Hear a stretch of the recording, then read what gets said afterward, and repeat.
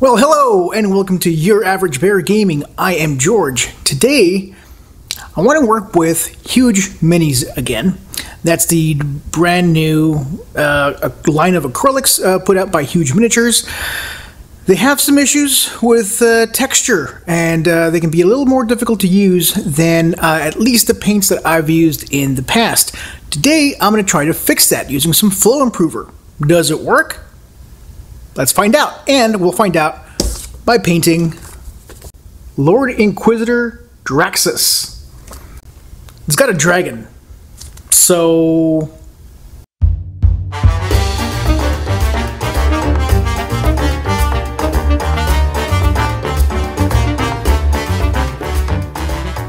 here is my Inquisitor.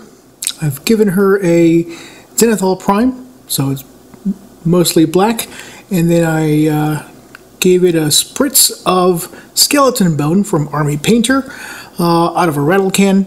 The idea here is to give it a Zenithal Prime, but with something a little warmer than white.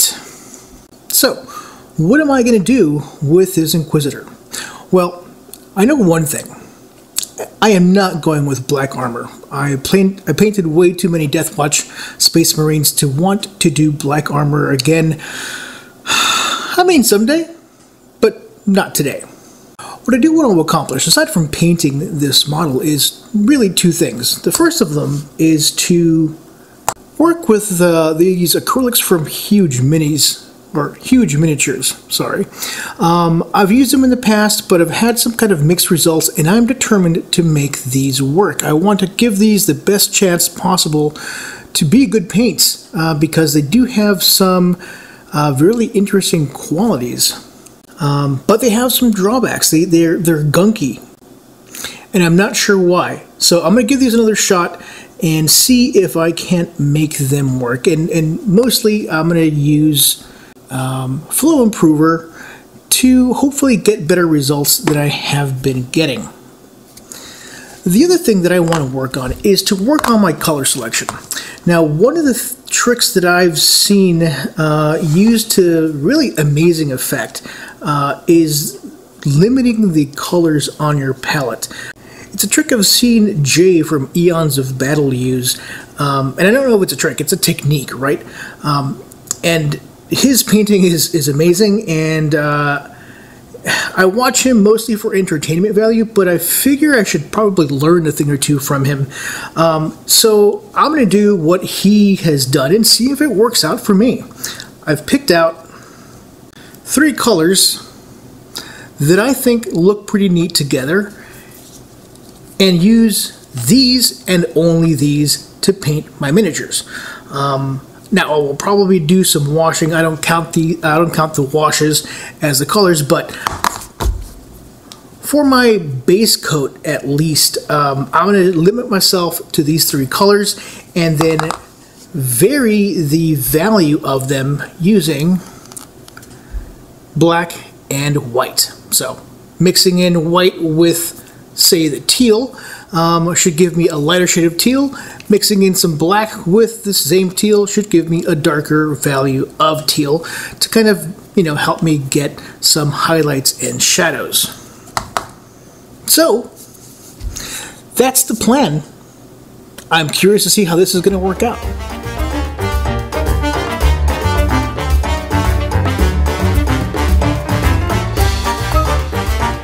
Alright, here is the base coat. It looks kind of strange, but also kind of interesting. This is a color combination I've never used. I've never used purple much. I've never used teal, I think, at all. And I've never used pink at all. And I think they look okay. Obviously, I've got some work to do still, but, it's an interesting color choice. I'll stick with it and see how this kind of shakes out. So let's talk about how I got here. So obviously I went with teal for the cape, purple for the armor, and then pink for the inside of the cape. And you'll notice the dragon, this little bird thing that the Inquisitor has on his arm, has kind of a similar color pattern.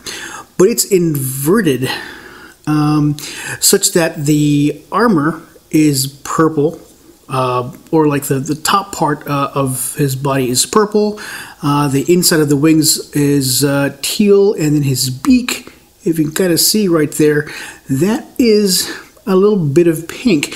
He's not going to stay this way. My intention is to kind of blend some of those colors together so that it's a little bit more organic looking, but the Inquisitor's armor is going to stay kind of looking like this, like the different colors will be separated. Obviously, I gave him a bone-colored helmet, and so it looks okay so far. What I will say is, so I'm working with these paints. I mixed them up such that I found them, as easy to use as possible, and they do have some pretty good coverage, except maybe the teal isn't as good.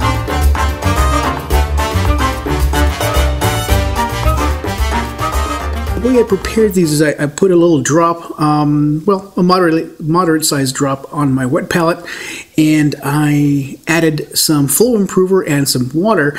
The flow improver, because since it's clumpy, it's almost like a paste, like it should be in a tube rather than a bottle. And all the different colors seem to vary a little bit in that consistency, but there is a pastiness to it. So I figured the flow improver would help things, and it has, but some of the colors require more flow improver than the others. The teal, for example, needed a lot more, almost twice as much flow improver than the other colors in order for it to cover well and to flow well. But once I got it to work, it seems to be okay. It seems to cover well, and since I'm using glazes, you can kind of see the shadows on the, particularly on the purple.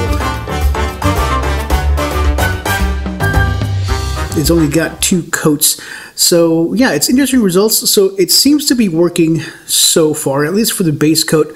We'll see how it performs with the blending, but so far, as long as you take some extra care with it, it seems to do a pretty decent job.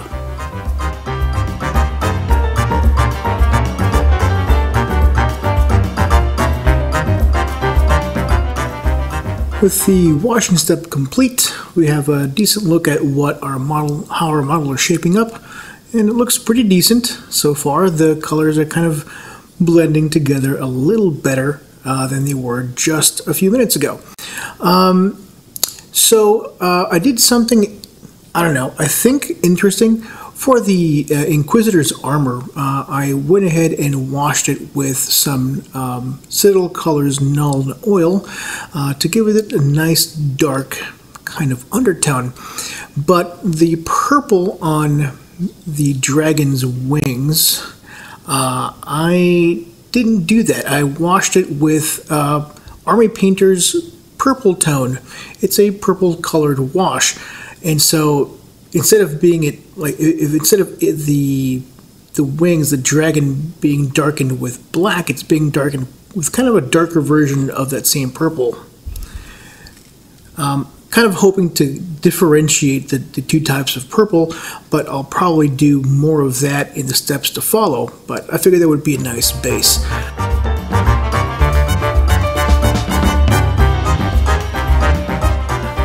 I did do some washing with the cloth here, this teal.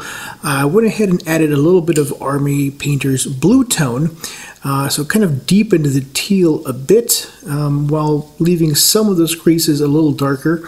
And I did the same thing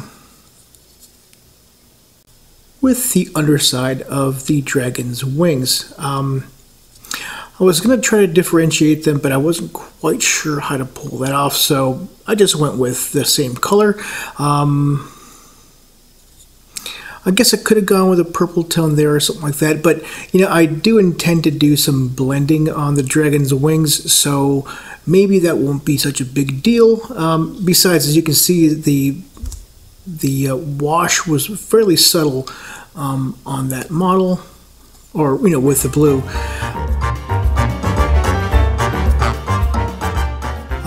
With the pink, I did something similar. I went with Army Painter's red tone.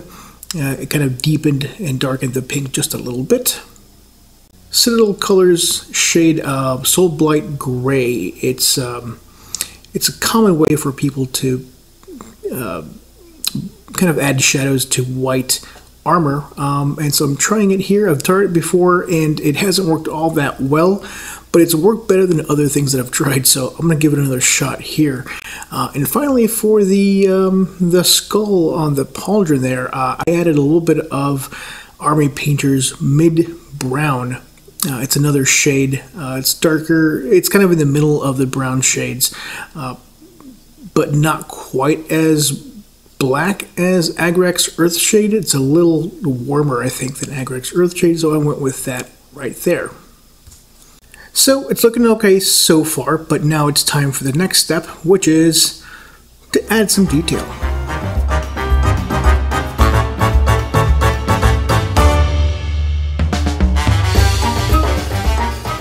In the detailing phase, one of the first things I did was to work on some of the blending, and this isn't part of the traditional kind of quick paint process that I typically engage in, but it's a skill that I want to develop. It can have dramatic effects on how your model looks. It helps you add highlights, and it helps you make other colors a lot more interesting, or other parts of the model more interesting. And so I spent some time adding highlights, and so for like on the purple parts of the model, I added kind of lighter purple on top, on kind of the top surfaces of areas of the armor where light would be hitting, so kind of the top of one of the legs, some of the breastplate, things like that. I added a bit of kind of some edge highlights on the top parts of the model, of the armor anyway.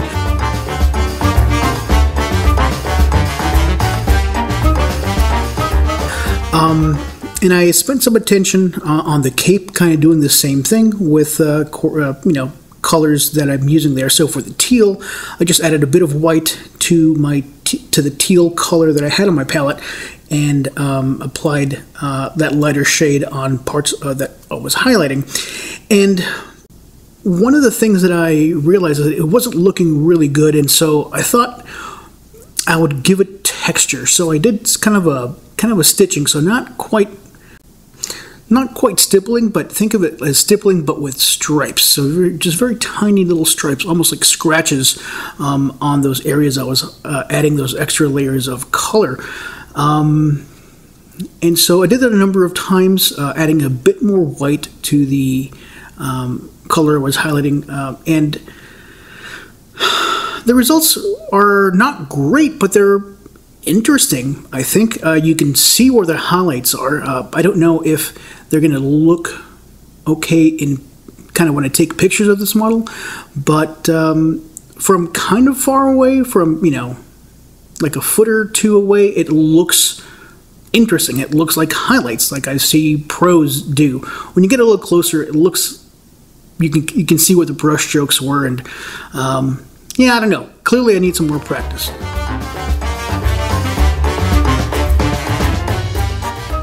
More details. I went ahead and did some dry brushing on the skull pauldron, just to kind of tone down the wash that was there and bring back some of the skeleton bone color. I also did some blending on the little pet dragon, and so the top parts of the wings were purple, but I went back and added some teal, almost like having the teal be the highlight, sort of, not entirely, but sort of, to kind of give the impression of iridescence. And in the underside of the wings, I added a little purple, kind of to serve as my shadow. It looks interesting, maybe a little, I don't know if sloppy is the right word. I need some work with it, but I did want to give that a try. Other details, I just went in and filled in the grenade, made that an interesting red color with a silver kind of the spoon that triggers the grenade. On the shirt and catapult, I added kind of a stripe of yellow to kind of suggest that it came from the Ilinden craft world, and Ilinden is a craft world that I'm collecting. So, so there's that. Added just a little bit of metal. There's a little skull on the belt buckle and on the backpack.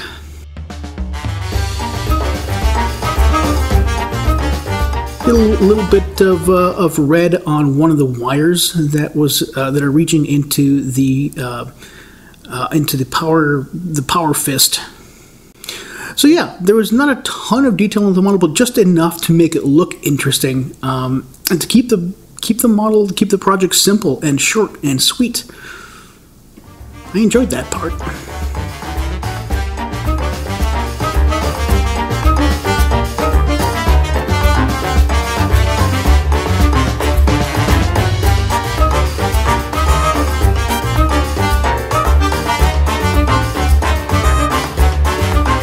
Is my Inquisitor.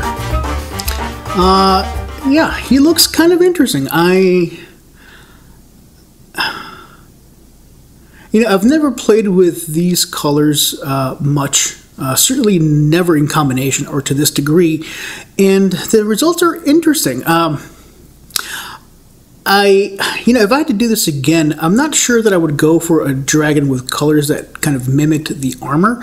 I think next time I'll try to contrast the familiar, so maybe like a bright red or an orange or something like that, because it kind of blends in, which was my intent, but maybe a little too much. I don't know.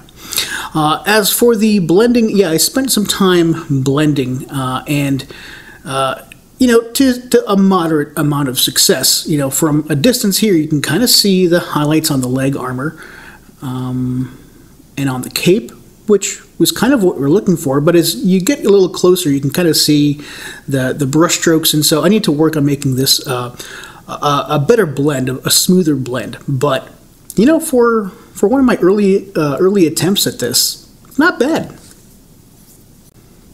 I will say I didn't need to do the blending, but I think it adds a little bit of character to the model that wouldn't necessarily be there without it.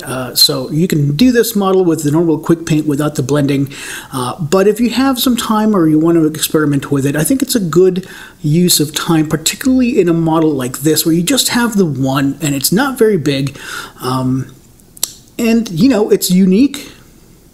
Yeah, if you can spare the time, do some experimenting with it. And especially since you don't have to field this guy, there's no one running an Inquisitor army. Maybe he'll join another one of your armies, but there's not as much pressure to make this uniform to have it blend in seamlessly with your existing army. So if you're ever going to experiment, this is a model like this is the time to do it. I almost forgot to talk about the actual paints, and so it looks like adding a little bit of flow improver does help the consistency of the paints quite a bit. They're not as chunky, pasty, gritty, but you're going to have to add a lot of them and mix them up, pretty good. So it makes them not difficult, but it makes them a bit more work to use, if that makes any sense. And so the coverage is fine, but you kind of have to thin them out enough that it kind of cancels out some of the advantages that these paints offer in terms of coverage. So it's kind of a wash. And honestly, the coverage isn't that much better to justify kind of the extra work that you have to do to make these paints perform. So I don't know. I'm kind of leaning towards meh on these huge minis, which is a shame. I really, really wanted to like them. All they had to do is be better than my current setup, which is Army Painter. So I'll probably use them a little bit more, but I don't know. I don't have high hopes. I certainly don't anticipate buying any more of these. Just the value isn't there. They would have to be significantly cheaper for me to justify a recommendation or even future purchases for myself. But I am glad that I took took a look, right? I really I took a risk, bought some paints that I hadn't used before, tried them out, and so now I know, you know, and so I have a better sense, a better appreciation, really, for Army Painter. But it doesn't get me thinking that maybe I should experiment with more paints. Maybe there's something better out there, right? So these aren't the better ones. Army Painter is a good default, but maybe there's better. And so I'll keep looking. Since everyone in the Warhammer 40k painting community seems to think that Vallejo is kind of a pretty solid paint, that's probably my next purchase. Looking forward to that. So that was it. A quick little project to kind of cleanse my palette from doing big monster robots that require magnetization and a big old paint job. It was nice, short, and sweet, and I'm looking forward to doing more of these. Thanks very much for watching this video. I kept it short. I'm hoping to inspire you to tackle a project that that you maybe have sitting on your shelf that doesn't have anything to do with your armies. Maybe just paint to paint something cool, experiment, push your boundaries, get out of your comfort zone, and try something interesting and new. You might find that you learn something that you can apply to make your other painting even better. Have a wonderful afternoon. Be nice to yourselves and each other. Peace.